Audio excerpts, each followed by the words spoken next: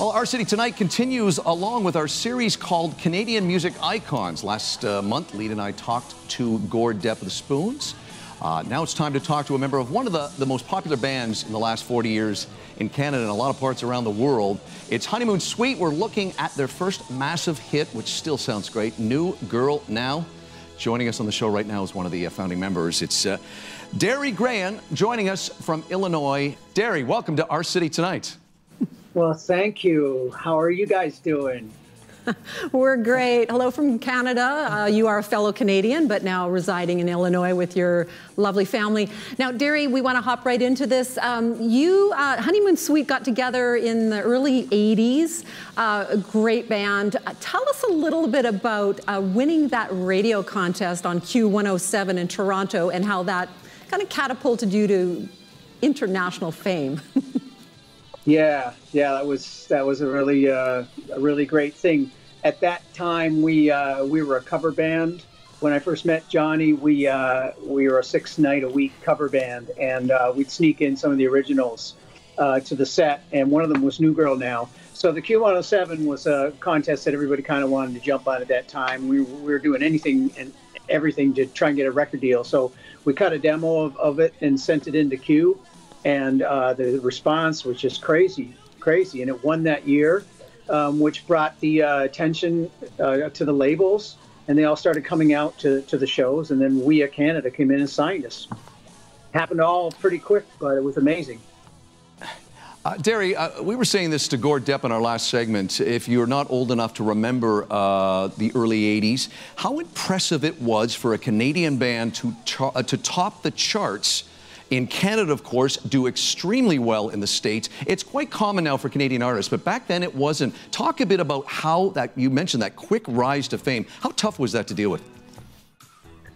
You know, I think we were ready for it. Johnny and I had been in the business a while at that point, but we were still pretty young, but we'd been playing since we were kids. And then we got together. We were no strangers to being on stage. And the other guys in the band, just through all these nights in the bars, we'd really worked our show up, and we were ready to get out of the bars and onto some bigger stages. Now, also, you have to remember that this was the dawn of the video age, too.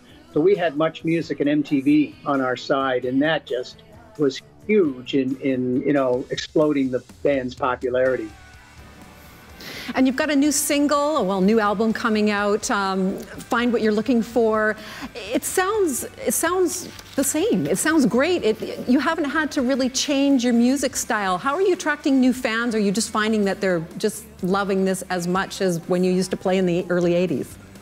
Yeah, well, one thing we don't do is change our sound to fit what's going on in the business. I mean, we have our brand, if you will, or our sound, and it's Honeymoon Suite, and that's what our fans love about us. It's the big choruses, the melodic rock part of it.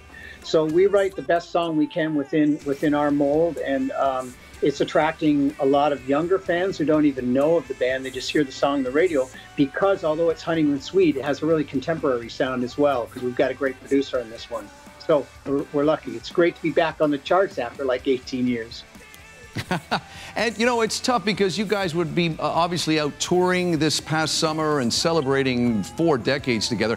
As Lita mentioned, last fall single, Tell Me What You Want, and the new one, Find What You're Looking For, just sounds spectacular. You guys have not lost a beat, and I know we all get older, but you guys sound as energetic, as solid, and as sharp as you did in the early 80s. Got to ask you one last question. My buddy was DJing, a good friend of mine, Lita still, was DJing at Q107 back in the early 80s when you guys won. Is it true, the story, that the first line of New Girl Now, Hot Summer Night, what was the original first line? Let's say it was actually Cold Winter Night. When I demoed it when I was in college a few years before, and it was Cold Winter Night, but because the label wanted to put it out in the summer, they asked me to change it to Hot Summer Night, Storm Clouds in the Air. That's great. Beautiful. Hey, listen, thanks for sharing some time with us, Derry. As fans of your band for, well, we don't want to say how long, but we were watching you guys when we were kids, and those great early videos. Want to say, too, Way Baby is one of our favorite songs from that era as well.